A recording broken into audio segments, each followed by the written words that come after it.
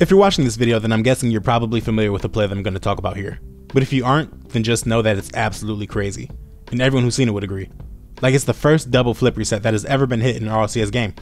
So, yeah, it's good. But even with all of the praise that AcroniK has gotten for the shot, I think that we still might be underrating just how good it is. The play starts out pretty normally.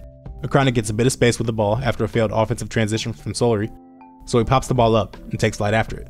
When the ball reaches its peak, he leans back and gets the flip reset. This is where he runs into trouble, with Fair meeting him up in the air. There are two main ways to stop an air dribble. You can either hit the ball, or you can hit the player with the ball. Doing either of these things will stop the air dribble in its tracks, and Fair is positioning himself to do one of those two things, by going out in front of the ball instead of directly to it. Flying directly to the ball isn't an option because he saw AcroniK's flip reset, and if he chose to use it, the flip would send him in a straight line parallel to the ground in whatever direction he flipped, and the acceleration from the flip would move him away from Fair fast enough to avoid him altogether.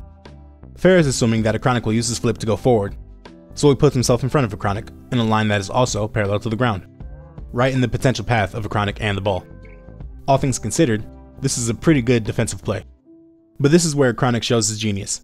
Instead of using his flip to try to hit the ball forward like most players would here, he feathers his boost to go underneath it a little bit more and uses his first flip to get his second flip reset.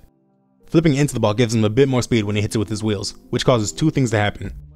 One, the ball bounces off his wheels and goes upwards just enough to leave the defender's trajectory and float safely past him. And two, hitting the ball off your wheels with speed also causes your car to bounce off the ball as well. This happens to AcroniK, and that bounce off the ball takes him under the defender's flight path, making him safe as well. Before, Fair was on track to disrupt both the ball and AcroniK, but with one move, AcroniK was able to send the ball up and send himself down, and as a result, Fair flies directly between the two, falling out of the play. But the job isn't done yet, because Fair still manages to get a small bump on AcroniK, which sends him down a little too fast, taking him further away from the ball. And with shoutout jumping up next to challenge, AcroniK doesn't have much time to make a play.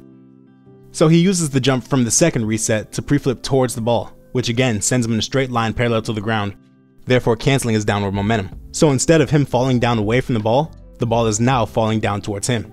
He uses the last of his boost to fix his trajectory and fly back to the right so that he can reach the ball, and he even turns off ball cam to make sure he gets the perfect touch. He gets it past shoutout, and he rotates into the ball with his last touch, giving the ball a bit of extra speed, which allows it to get to the goal before Astro can recover to make the save. AcroniK is insane, this play is insane, and I can't wait to see what he has in store for Season 11.